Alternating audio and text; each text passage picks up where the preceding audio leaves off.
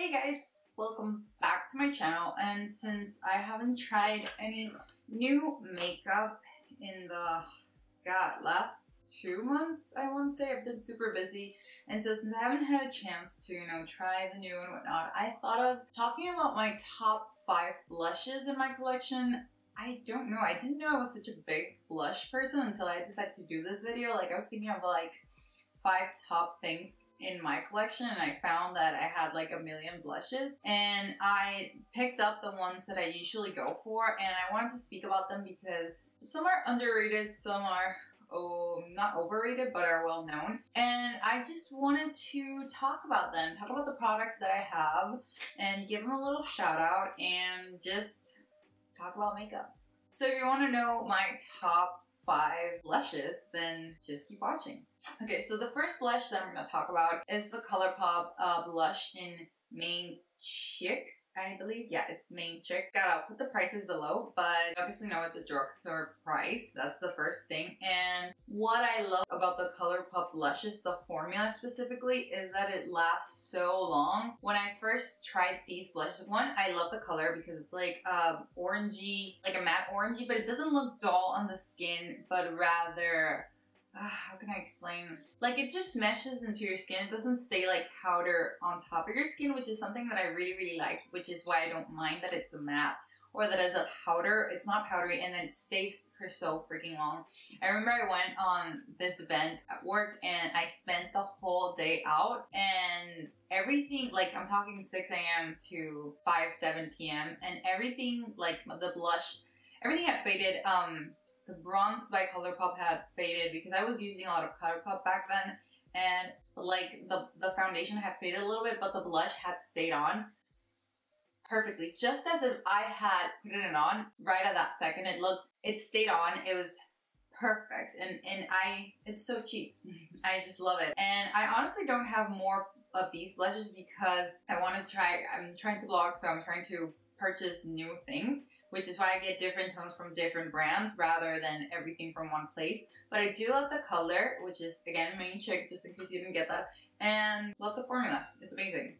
Now, the second blush I'm going to talk about is, again, ColourPop. I'm just going to name these two since they're the same brand. This is the cream blush in Aloha, and this is more of a muted tone pink. What I like specifically about this cream blush, because I have other cream blushes, is that since it's not super emollient, it actually stays on the skin. It sits really nicely. Like, it's not like, you know how you touch your face and it's like disturbingly tacky? So this is not the case. It doesn't do that. It pretty much lays out. It has a nice color. It's not too pigmented.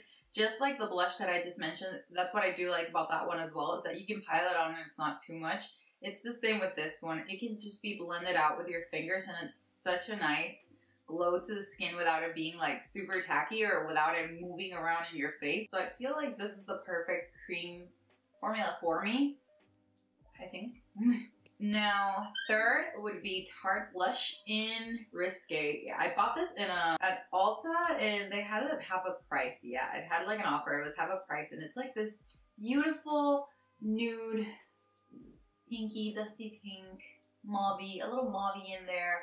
I don't even know. Let me see if it has, no, it doesn't have like a description, but it's just such a beautiful blush. Like, this is the blush that I use on this every single freaking day. Like, it's just so like natural. Like, I just, like, I just woke up and I'm kind of like a little blushy. And that's the kind of feel that it gives me. It's very, again, these blushes, all that I'm mentioning, melt into your skin rather than stay on top of it, which is weird because all of these blushes are powder rather than cream, and they act so well on my skin, especially because it's so dry, my skin. I usually am on the fence with powders in general, and this works so nicely. Like, when I lay it out on my skin, it just feels like nothing, literally, and it's not super pigmented, which is why you can play with it, you can pile it on, and it's not gonna be overwhelming to your face. And again, this shade, I love it. And I love that it brings a mirror, which is nice because this, you have to buy it on the side. And obviously the cream blush doesn't have one, but this brings a mirror, which is really nice. And usually at Ulta, they have it at half the price. Not usually, but they have a bunch of offers, so you might easily find it at half the price. So I do like that about Tarte. So we went from orange to muted pink to dusty nude pink, and then now we're moving into, again, a fiery shade. This is actually called Always Fiery. This is by e.l.f. It was, I believe, $6, I want to say. And I've been asked if this, what I have this on, I've been asked if this is a cream blush. This formula surprised the shit out of me. Like, if I could buy only blushes, I think I would buy it from here because it's so cheap and the formula is so freaking great. And this color is so delicious. It's just like, makes me feel freaking alive. Like, if you put this on your cheeks, it's like you went to the beach and you got sun-kissed, and it's like you have this warmth in your face that I can't even explain to you. And with this, you do have to be careful because it can be a little, what can I say? It's not like super pigmented, but since the color itself is very, you know, intimidating, I usually put it in my hand and then I just, like on a brush, I powder it in my hand and then I put it on my face. And it gives you exactly that, like that look of, I went to the beach, I spent a couple hours, my face is kind of red, and this is the blush that I'm kind of getting into. And again, the formula, it's kind of like, I don't want to say velvety, not cream, but yeah, almost velvety because it's so soft and it looks like it's not fully matte, which is something that I really, really like. This one and the Tarte one, they're not really matte.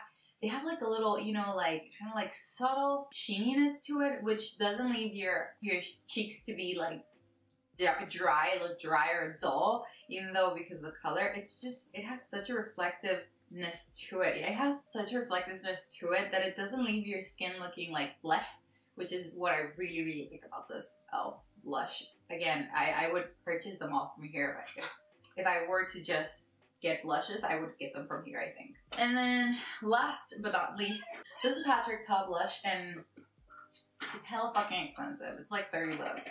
I think this is the only one I've given $30 for, but listen.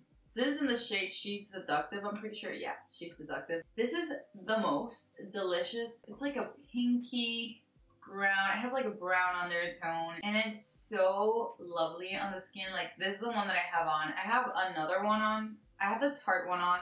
And then I have like this one on because I have issues. And again, it's like, on my skin it looks a little bit pinker. But this is like browner. Like a little like tanned blush, I want to say, and it looks so pinky on my skin. Like, actually when I bought it, I was a little disappointed because I thought it was going to be a little, you know, a little bit more of like kind of in between blush and bronze. But I do like the color that it gives my face. Essentially I would really like to try another blush that's kind of like in between, maybe like the Tarte one, but like a little bit brownier, you know, kind of like give me that I don't know where you're wearing blush or bronze situation, but you look tanned, but it's not specifically bronze. That's the kind of look that I want to go for. But this is such a lovely bronzer. I mean, such a lovely blush, and it's crazy because it is powdery. It is essentially very powdery, but it is at the same time such a nudie color that I think it's great for the day-to-day. I used to use it for a while for the day-to-day, and again, even though it's powdery, it doesn't really look powdery on the skin, and it doesn't really lie on top of your skin, but rather like meshes in, which is something that I really, really like. Again, all these blushes do so as well, but this is so beautiful. And again, that was $30, but like the difference in packaging between all these blushes, and yeah, I put in packaging as part of the deal, okay? Because it's so beautiful, so well presented, it's so luxurious. Come on, like, just putting this on, like, I get this feeling. And again, yeah, that too, I wanted to say, I do look a little pinkier on the viewfinder, but in real life, I look a little bit more muted than the camera presents it. And again, I have lights on and whatnot, but this